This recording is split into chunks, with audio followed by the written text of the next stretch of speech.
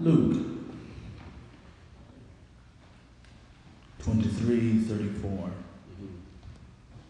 Then Jesus said, Father, forgive them,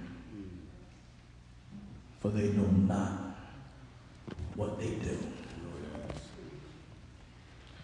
I want to ponder around the theme for a few moments. Lessons concerning forgiveness. Lessons concerning forgiveness. Here we are at the final moments of the earthly life and ministry of Jesus. He has now been placed upon a cross. This was a death performed by the Roman government, encouraged by his own people. It is something, brothers and sisters, that the people that are sometimes most closest to you will be the ones that will hurt you the most. Those who are the most closest to you that will plot your downfall. He is surrounded by people who are mocking and scoffing him. He is also placed between two criminals, one on the right and the other on the left. And they too join in the crowd in mocking Jesus. There are those who divide his clothes among themselves. Others are questioning his validity as the Messiah. He is being told that if he is the Messiah, save yourself and save us. Notwithstanding in all of this, Jesus utters a prayer to the Father. This is not a prayer of complaint. He does not call his enemies haters. He does not say that my haters are my elevators. He, however, speaks a prayer of concern for those who are against him. One of the greatest blessings is to be able, that you and I have, is to be able to pray for those who despitefully use us. Thus Jesus pleads with his Father, Father, forgive them, for they know not what they do. Isn't that an interesting question? Jesus, are you serious? Do you really mean that? How can you say that they do not know what they're doing? Evidently they are conscious of what they're doing, the actions that are being performed, but they did not realize the identity of the one of whom they were doing it to. They did not realize that as the creation, they were putting to death their creator.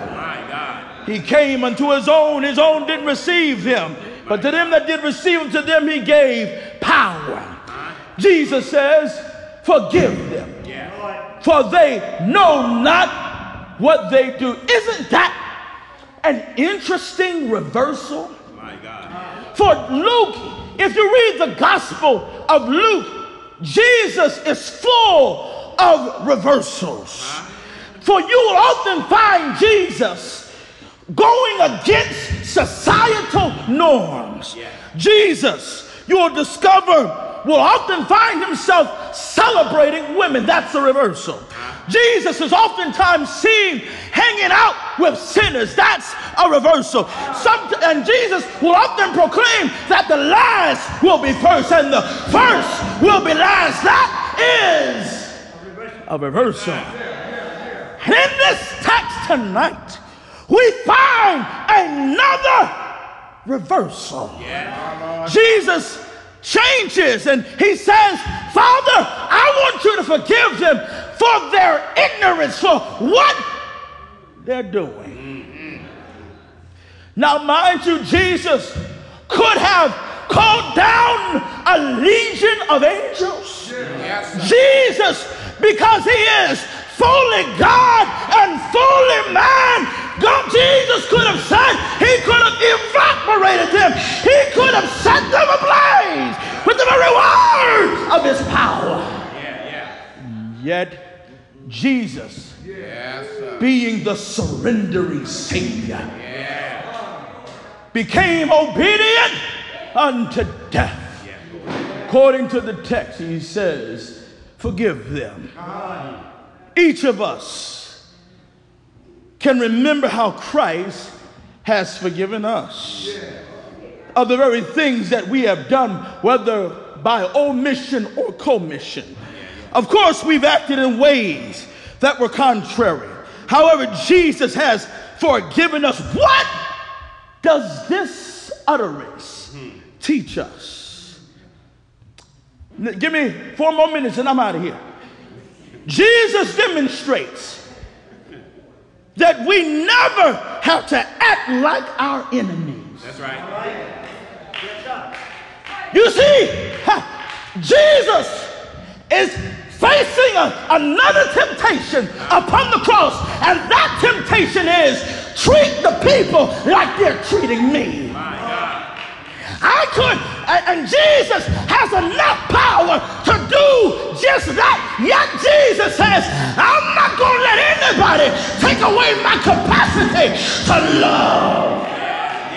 I have spent 3 years preaching and telling to love your enemies and do good to them that despitefully use you. And now upon the cross, I've got to do the same.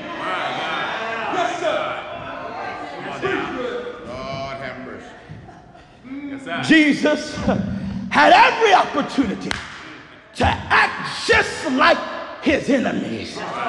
But the greatest test, I've got to move on. The greatest test is when you can be a bigger person and not act like everybody else. My God.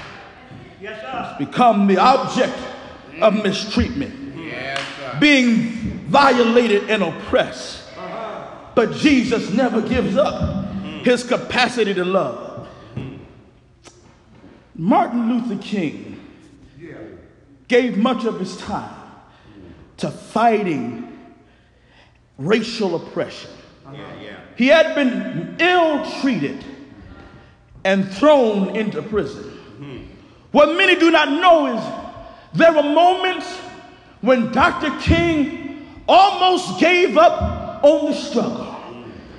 But there was something within him that pushed him to say, I'm going to continue to love. I'm going to continue to forgive. And it was that love that prompted him to say, I've been to the mountaintop. It was that love and that forgiveness that prompted him to say, I have a dream. And like Martin and like Jesus, never let anybody cause you to give up on your capacity to love and forgive. But let me say this, and I'm through. But this forgiveness teaches us that there is nobody beyond the scope of forgiveness. All of us can be forgiven. Isn't that good news? The drunk can be forgiven. The liar can be forgiven. The backbiter can be forgiven. The murderer can be forgiven.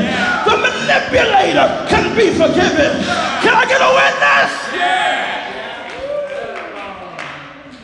Just as Jesus forgave the lowliest of sinners, we must demonstrate that same action. Today, as we come to Good Friday, let's celebrate the fact. Let's be like Jesus. Let's have the capacity to love one another. Even love those who don't love us back. Remembering that Jesus loved us and he forgave us. No wonder we can declare amazing grace shall always be my song of praise. For it was grace that brought my liberty.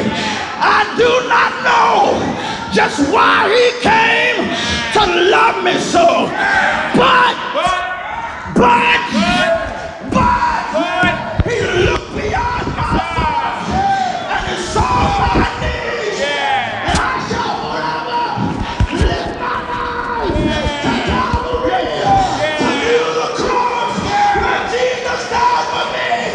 How marvelous! Yes, Lord. That grace that brought my pardon soul. He looked beyond my faults. Yes, sir. Yes, sir. Yes, sir. Yes, sir. Yes, sir.